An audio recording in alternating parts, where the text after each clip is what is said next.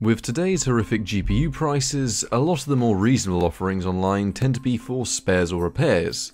But just how broken can you go before it becomes a problem? This right here is an Nvidia GeForce 9500 GT, a graphics card we've seen before on the channel a couple of times and not usually in a great light, but for once we've got one in a somewhat decent form.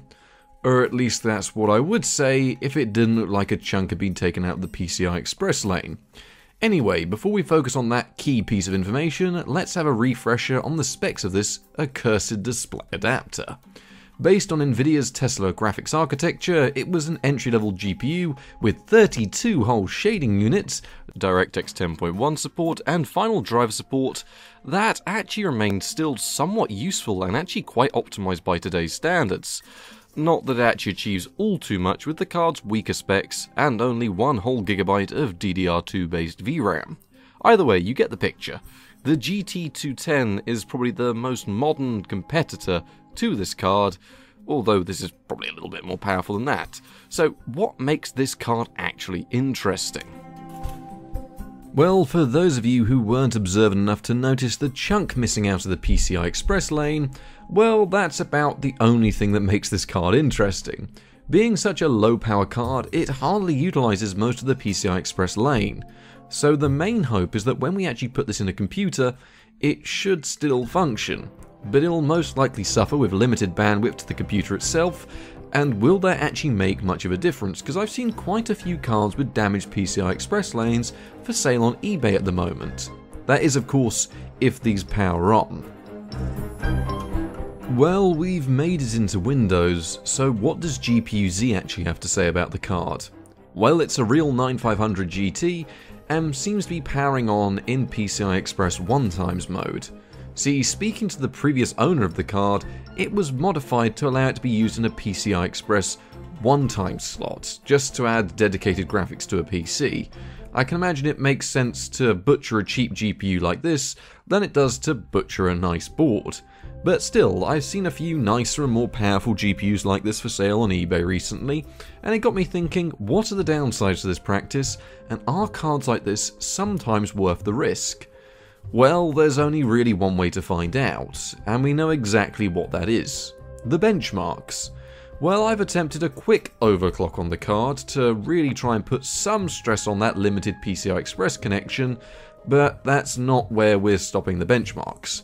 I'm going to be pitting it up against a stock version of one of these turds of a GPU, so why don't we find out if our butchered little potato can actually handle anything at all in the benchmarks. Starting us off with the quite modern title of The Sims 4, running with admittedly relatively low settings, and the performance was surprisingly decent. Yes, the settings were low and laptop mode was turned on, and transparency effects still seem to be very intensive on this little card, more than I would have expected. However, with a few tweaks in the settings menu, we were seeing very near 60 FPS a lot of the time, so already off to a good start considering this card wasn't ever powerful to begin with. However, this hope didn't last all too long. I know GTA 5 is still an intensive game for this tier of card. However, the game is still beautifully optimized and has been since release, so performance was surprisingly close to 30 FPS a lot of the time, which is definitely playable. However, there was major hitching, which is most likely down to that limited PCI Express bandwidth. Would you believe that this almost went away entirely when I went online? I'm assuming this is most likely down to the cut down environmental action online, but still, it's very strange. But GTA 5... CSGO, well, that can speak for itself. With low enough settings and a resolution to match that, I reckon we were using such little VRAM that it is entirely up to that little graphics chip itself to provide the frame rate, which it did admirably. It wasn't competitive, but it was playable. I was able to have a decent time playing through some Dust 2 Deathmatch. However, more intensive maps could cause the card to stutter.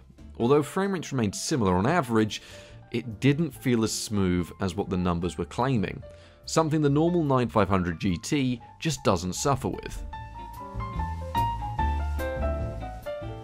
Now, one game that had very little performance difference between virtually any variant of 9500 GT I could find was Crysis. I know we mock it for its intensive system requirements, but the performance on show was relatively impressive. There was stable enough frame rates to enjoy the game. Admittedly, the visuals did suffer, but the performance remained decent. Something quite impressive for a GPU with a chunk bitten out of it. To have a bit more of a mess around with the Source engine, I fired up Gary's mod and Dust 2. With a voxel Astra and plenty of AI mobs, the performance just wasn't where I wanted it to be, considering this is less intensive than CSGO. It genuinely feels like Source games are very sporadic on the card. I wish I was able to give a bit more insight into why this is, but I'm just going to have to speculate. I'm assuming it's something to do with how the game accesses VRAM. It's already slow DDR2 based, but crippling that PCI Express bus down to 1 times? Pairing that with slow RAM is going to have a detrimental effect, and in titles like this, you notice. Then, finally, to round us off with, we had Minecraft, which surprisingly echoed the exact same thing that happened with Crysis, something I never thought I would ever say, where there was very little performance difference between any variant of the card, and performance was decent even though visuals suffered. But we saw the game running in 720p HD with near 60 FPS frame rates the majority of the time, exactly what you'd expect from most variants of this card. This was achieved using Optifine, something I often use in most of my Minecraft benchmarks.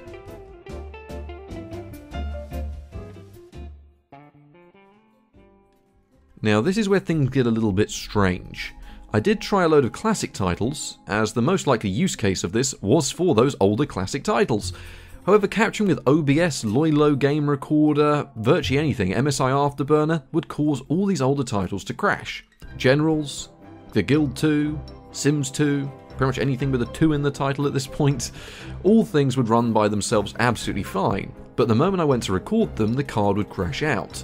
Perhaps due to that limited bandwidth, but then again, they usually capture for me, and they did on a normal 9500 GT, but not here.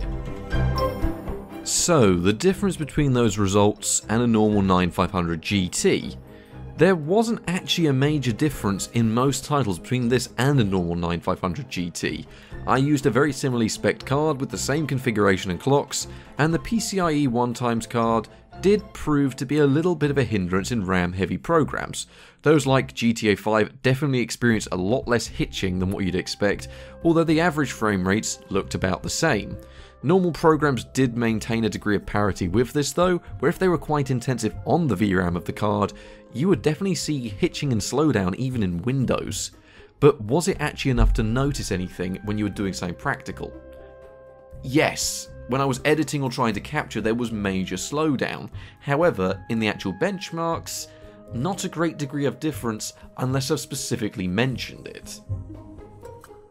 Just to hone in on that desktop usage, which is where the card suffered most, it did seem like on a modern PC, I just experienced slowdown, like, you know, on Windows XP where like the title screens of programs would lag, or like you drag something around and it would slow down the PC, or transparency effects, all those little things.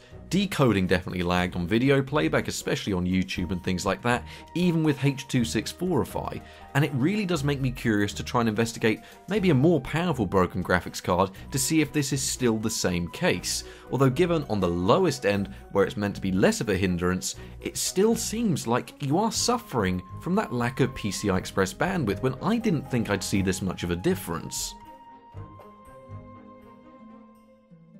So in conclusion, I absolutely always love revisiting these low-end display adapters. They cost peanuts. I mean, these 9500 GTs, they still sell pretty cheap on eBay, although usually the Radeon equivalents are still cheaper and usually a little bit better.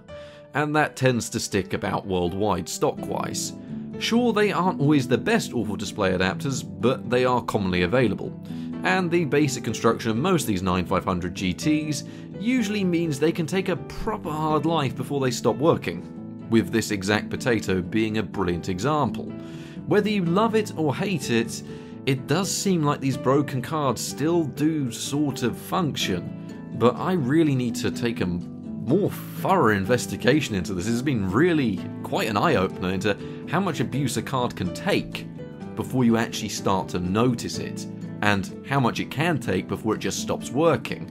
So this card has been a bit of an eye-opener and very strange. So thank you very much for watching this video. I hope you found it as interesting as I have, because I've not had this much fun testing multiple cards in a long time. But thank you very much for watching. Good night.